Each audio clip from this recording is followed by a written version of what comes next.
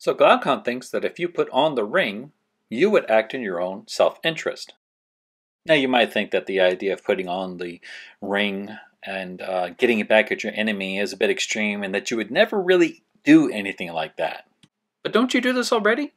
Haven't you ever gone online and called somebody stupid or called them a name because they disagree with you? Have you ever spread a meme that makes fun of somebody else or some other group? Have you ever left an anonymous review that's angry and condemnatory just to get back at somebody?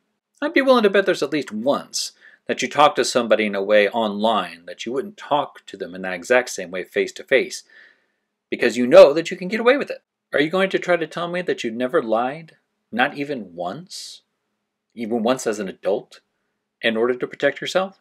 I mean, be honest, if you had the chance to walk by my computer and take all the answers for the test, you get an absolute 100, you wouldn't be tempted at all if you thought you could get away with it? I mean, imagine you get into a car wreck and you had the ring. You know that if you put on the ring, after this car wreck, you put on the ring and you wouldn't get in trouble for the car wreck at all. No high insurance rates, nothing. You trying to tell me that you wouldn't put on the ring? Shoot, if you had the ring, you can go get a new car. You won't have to worry about paying for a new one. You won't have to worry about paying for the old one. You can go speeding around in your car to protect your interests, even at the cost of somebody else. You say you wouldn't? I think you might. And I say this because you already do things to your advantage, even at the cost of other people. You speed around the highway. You pass them. You put other people in danger. If for another reason than to get to your workplace a couple minutes sooner. People do this already. They already pursue their own interests, even at the cost of others. And Glaucon knows this. This is his point. He thinks that you would serve your own interest first if you had the ring.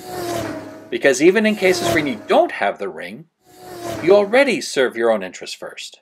And you serve your own interest first, even at the cost of others. I mean, imagine there's life-changing money in front of you, and you had the ring.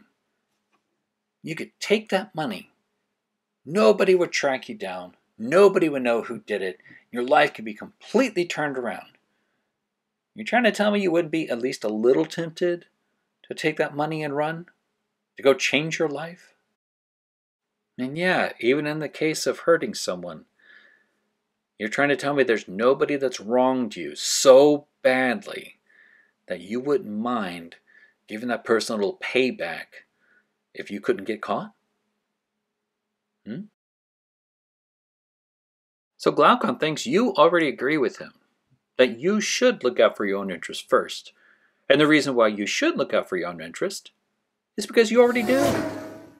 When it comes to a choice between serving your own interest first or to consider other people's interest as important as your own, in life, you already take that ring and put it on.